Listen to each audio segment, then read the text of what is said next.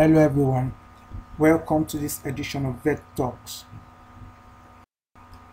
My name is David Adedokun. I'm a 600 level student at the Faculty of Veterinary Medicine in Usman Danfodio University, Sokoto, located in Nigeria. I'll be talking on the topic mosquito, a useful biological tool in the hands of zoonoses in Nigeria. The outline of this topic of discussion is as follows. Number 1, system of classification of mosquitoes. Number 2, characteristics of mosquitoes. Number 3, important zoonoses transmitted by mosquitoes in Nigeria. Number 4, incidence of mosquito-borne zoonoses in Nigeria. Number 5, we'll look at why Nigeria actually supports the thriving of mosquitoes, why Nigeria is a haven for mosquitoes. Number 6, how mosquitoes transmit diseases. And number 7, measures that could be taken to eradicate mosquitoes in the country. I'm looking at the system of classification of mosquitoes. Biologically, mosquitoes belong to the kingdom Animalia, phylum Arthropoda, class Insecta, order Diptera, suborder Nematocera, family Culicidae. And there are 3 genera of importance in the country, which are Anopheles, Aedes, and Culex.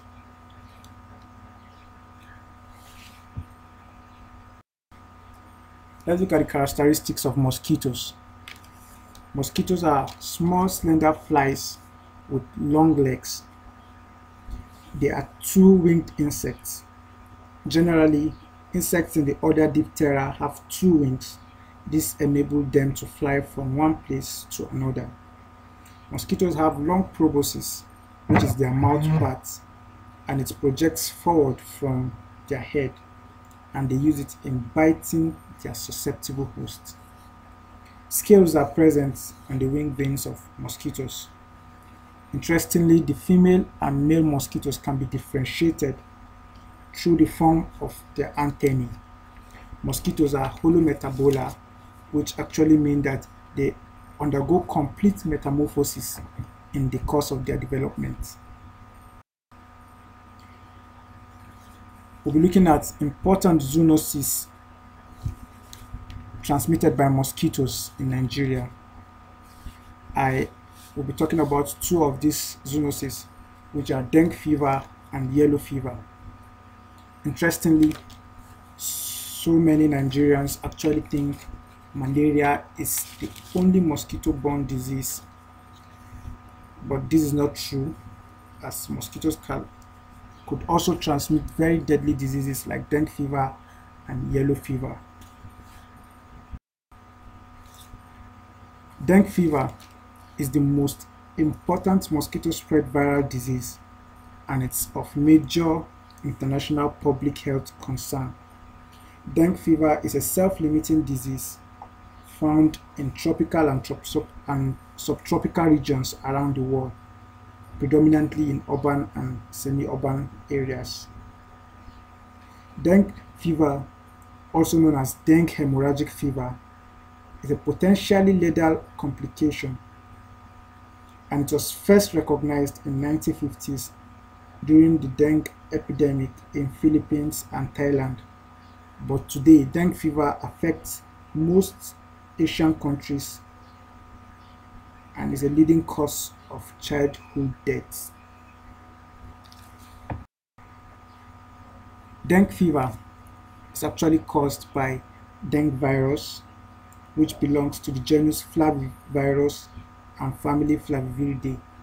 There are 4 serotypes. When a person is infected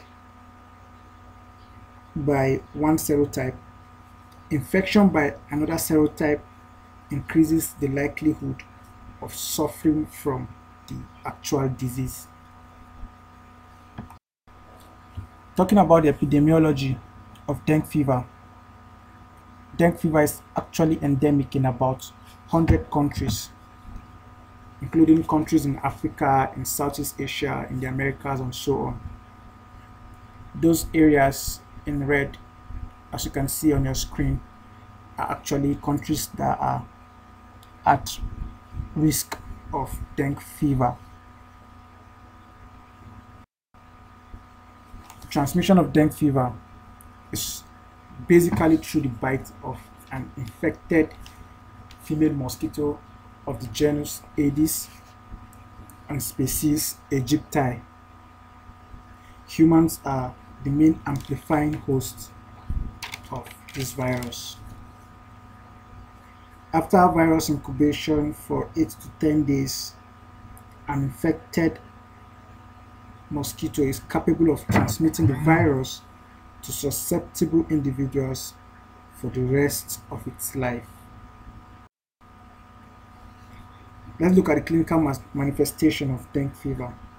The incubation period for dengue fever in humans is usually within 5 to 6 days. Then the clinical features vary according to the age of the patient.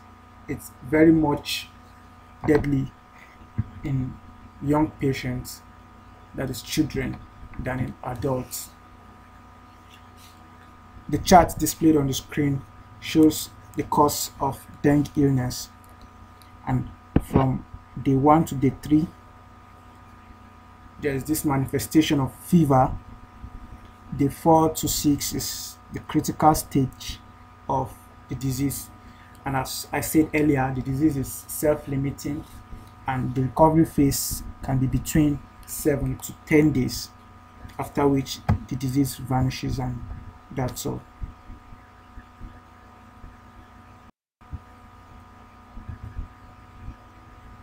This also shows how the incidence that happens in each of those 3 phases of the disease. In the febrile phase, there could be dehydration, high fever, and febrile seizures, which are seen in young children. In the critical phase of the disease, there could be shock due to plasma leakage, severe hemorrhage, and organ impairment. In the recovery phase, there could be hypervolemia, and this could only be seen if intravenous fluid therapy has been excessive or has been extended into this period of the disease, of the course of the disease. Talking about the laboratory diagnosis of dengue fever, it could be done through serology, that is the demonstration of the immunoglobulin M antibody or immunoglobulin G antibody in the system. It could also be through the isolation or detection of the virus or antigen. Virus isolation actually could be done, and fluorescent antibody tests could also be done to actually prove the presence of dengue fever in the patient.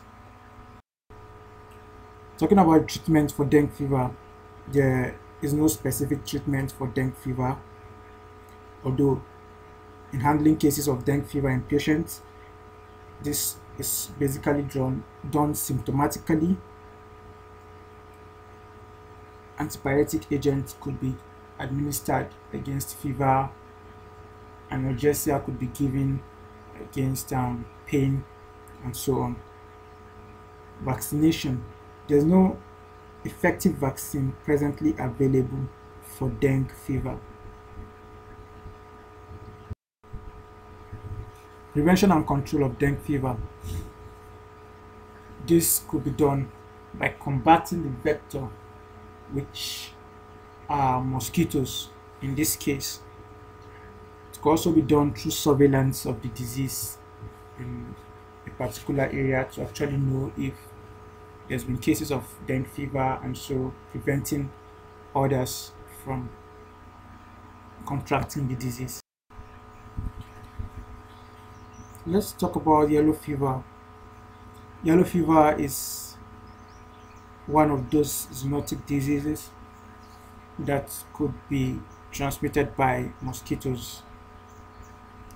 About 15% of people infected with yellow fever develop serious illness. Those at risk of yellow fevers are actually those who travel to some parts of Africa and South America. As you can see on your screen, those areas colored yellow are depicting countries that are at risk of the disease yellow fever in Africa. The etiology of yellow fever, it's caused by yellow fever virus of the genus Flavivirus and family Flaviviridae. Transmission. Yellow fever is transmitted through the bite of infected mosquito of the genus Aedes or the genus Haemococcus. The reservoir for this disease: in urban areas, humans and Aedes mosquitoes are reservoirs for yellow fever. In forest areas, humans are also reservoirs, including other vertebrates, mainly monkeys and possibly some marsupials, and forest mosquitoes could actually be reservoirs for yellow fever.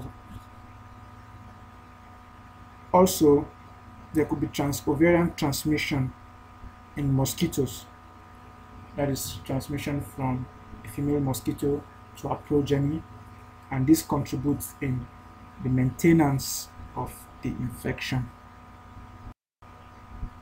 The clinical manifestation of yellow fever, it takes 3 to 6 days to develop, which is the incubation period, and symptoms that could be seen include fever, chills, headache, backache, and so on. The prevention and control of yellow fever is just like in the case of dengue fever, and it includes the control of vector, which are incriminating agents in the transmission of this disease, and also through the surveillance of this disease in a particular area. Interestingly, the location of my university, which is Sokoto State, has experienced an outbreak of dengue fever in the year 2016, where several people actually lost their life, and it was really a disaster.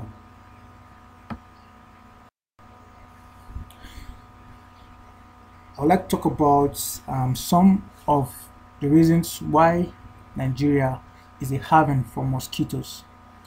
Number one, I'll talk about the temperature. Cold weather can cause mosquitoes to hibernate. Hence, Nigeria provides a good ambient temperature for the survival of mosquito. The weather over here is very warm, and mosquitoes actually love the weather. Moisture, which is the second point here. Presence of standing water encourages the breeding of mosquitoes. Number three, dark colors. Mosquitoes are attracted to dark colors, not only black, because dark colors absorb heat and lighter colors tend to reflect heat. Mosquitoes have highly sensitive heat sensors and are attracted to dark items and places.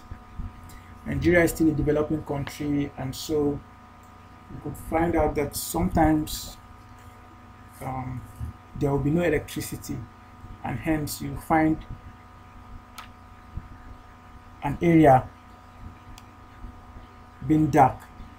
Therefore, mosquitoes will actually be found there because they are attracted to dark places or dark colors.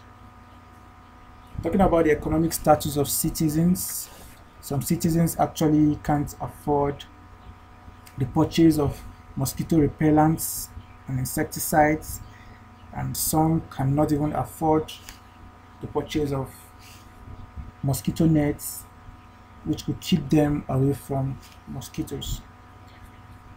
Then lastly, I'll talk about negligence or illiteracy. Some people do not have the basic information of what could harm them or benefit them. Some don't know that having stagnant water around you could actually bring mosquitoes closer, and so on and so forth. So that's why Nigeria actually is a haven for mosquitoes.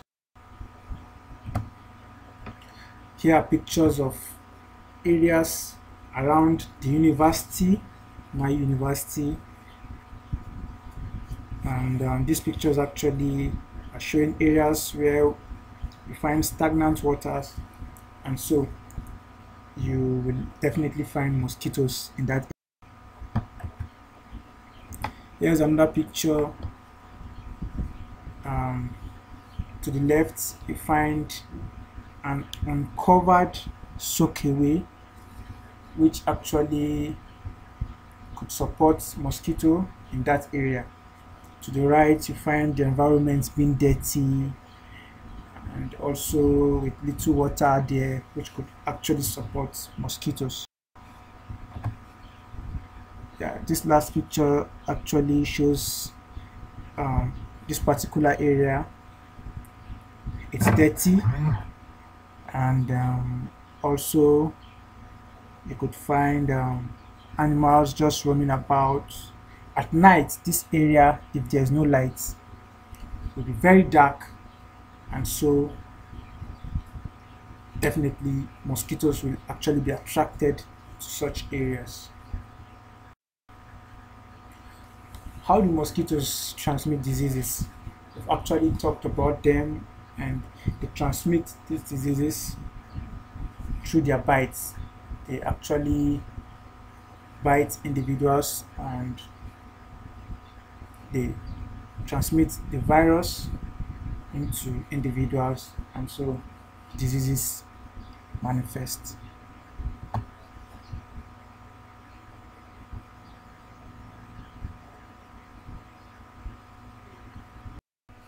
Measures that could be taken to eradicate mosquitoes in the country. This could be done through the education of the public, to tell them that mosquitoes are actually dangerous. They could transmit diseases that could affect their health. Secondly, is through the elimination of breeding places for these mosquitoes, removal of stagnant water, and so on. Number 3, mosquitoes could be killed through the use of space and residual spraying. This involves the use of insecticides. Sleeping areas could actually be screened through the use of mosquito nets to avoid mosquitoes from biting individuals. And lastly, avoid exposure to mosquitoes. Always make sure that you are on clothing that could keep mosquitoes away from you. Here are some useful links from which information were gathered to compose this presentation. Thank you for listening.